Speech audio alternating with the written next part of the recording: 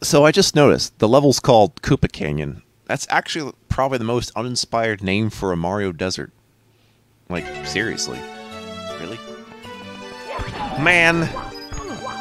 You think you know a guy, and then you just tell him, "Oh man, I'm gonna shit all over your game."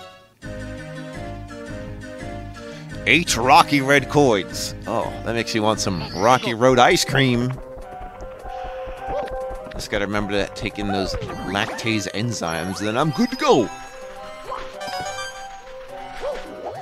Alright. Mind the sign, it's telling you not to fall your pants off. You can just forget me getting that dragon coin there. I'm not even going to bother. I know, it's like, but you get 2 extra coins if you want max coins. It's like, I'm afraid not. I'm afraid that's not going to happen. Hopefully this doesn't render when I'm doing this, but sometimes when the res of a window is not quite conformed to how the game looks on a bigger res. Basically, it's a case of if you're like off by 1 and then there's a line that's like coping by scanning it. Oh, wait! I still live! I guess as long as I don't fall down there, but I have a sneaking suspicion I'm going to have to. But maybe I can recover! Come on, Mario! Oh! Jeez, look at the stress I'm putting on my poor legs. And that's how you survive the slower quicksand, when you're on a fucking hill. Okay. Can I make it back, though? This could be the greatest mistake of my career. Alright, doesn't seem too bad. Let me just double jump up there. Invisible wall, curse you! Bullshit. I'm sorry, there was no way. My rehearsal did not tell me that there's an invisible wall there. Fuck. Oh well. What do you mean by rehearsal? Well, I've tried this game. I've played this game many times. Is what I mean by rehearsal.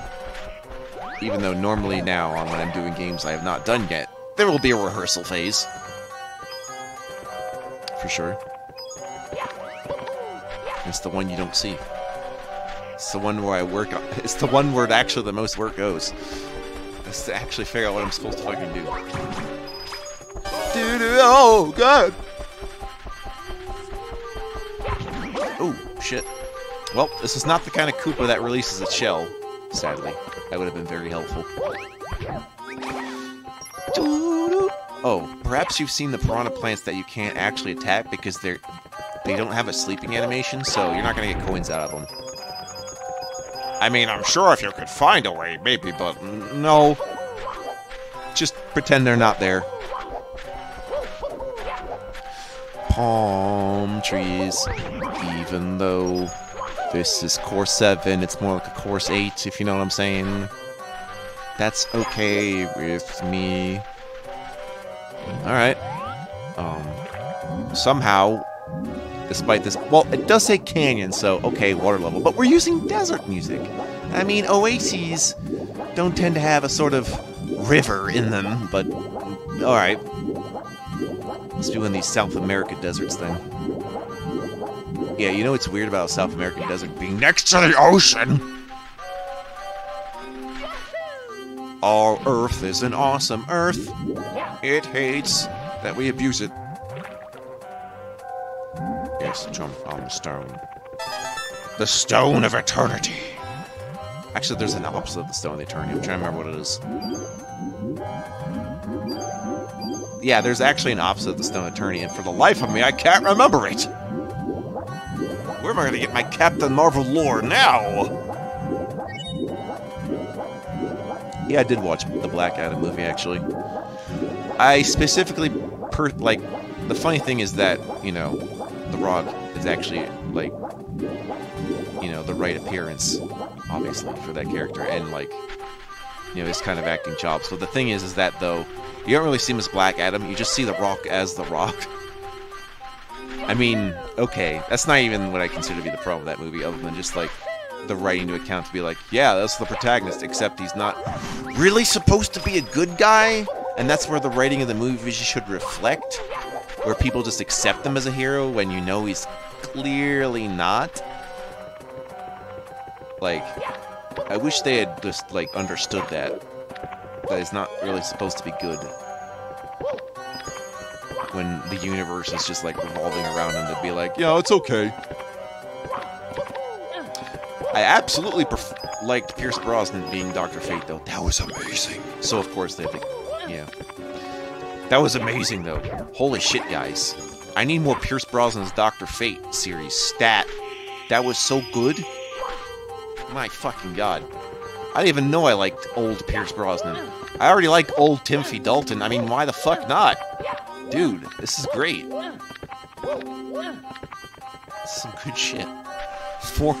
Former James Bonds makes for great roles of random shit. Same with former Doctor Who's. Just take a look at fucking,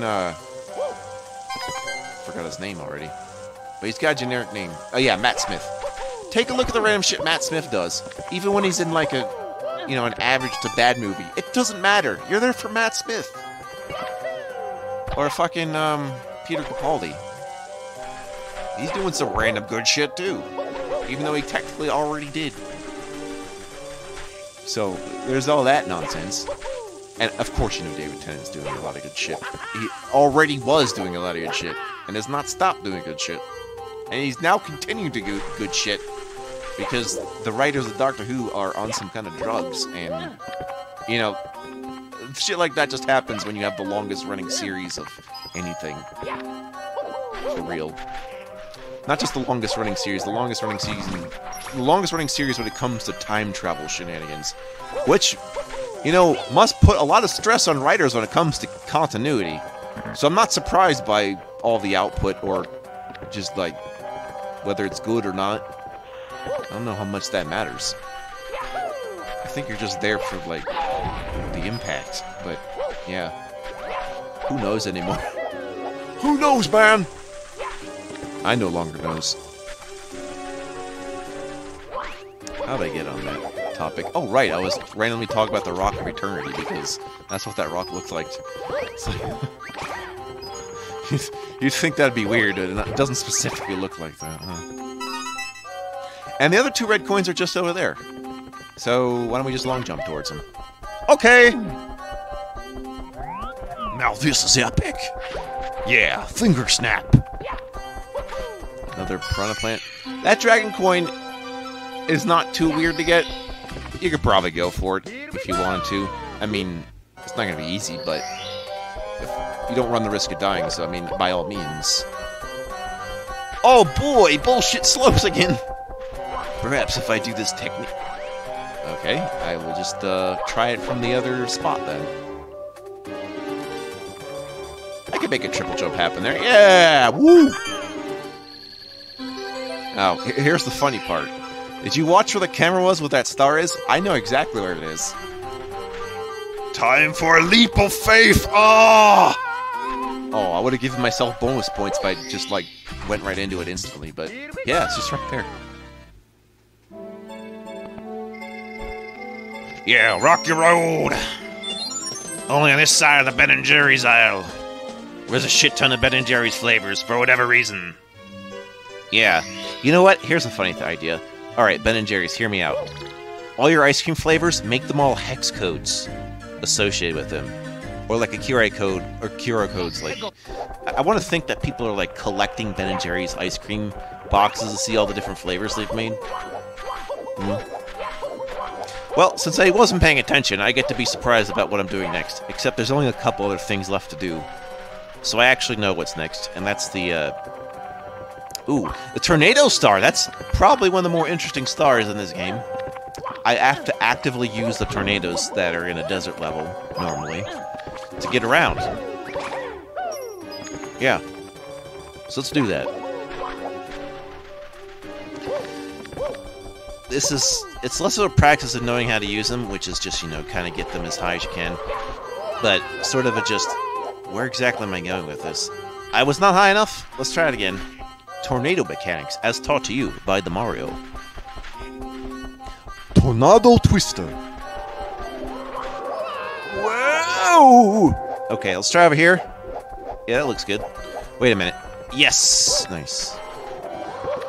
Here we go again! Oh. That did not quite work.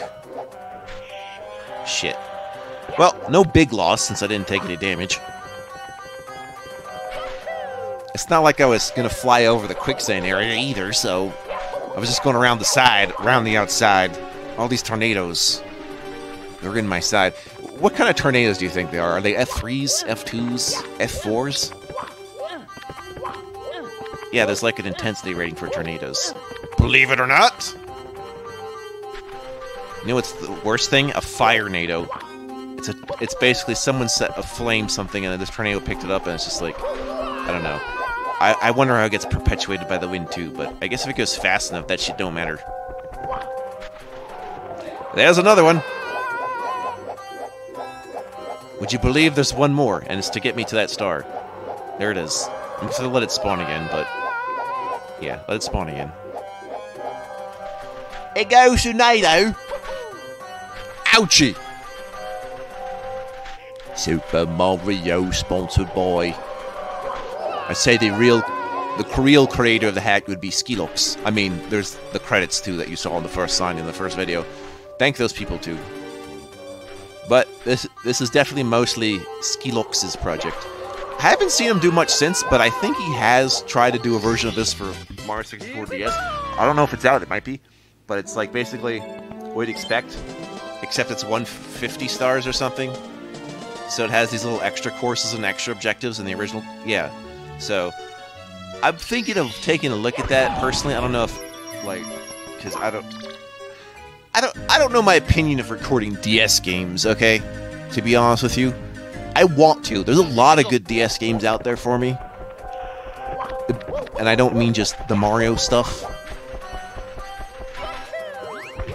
There's options, like this one game that's like, one screen is Tetris Attack and the other screen is yeah, it was like Henry Hatsworth or something. That game is kick-ass. Alright. So for this one, we're going to have to collect 5 secrets. I learned something today about these homing amps, which is sometimes I can be safe by crouching.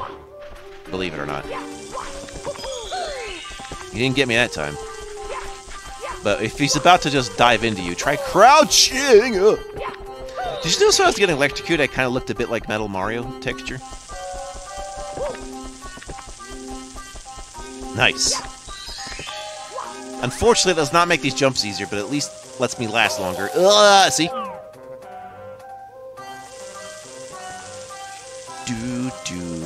The coins mark where the secrets are, thankfully. So I don't have to worry about that.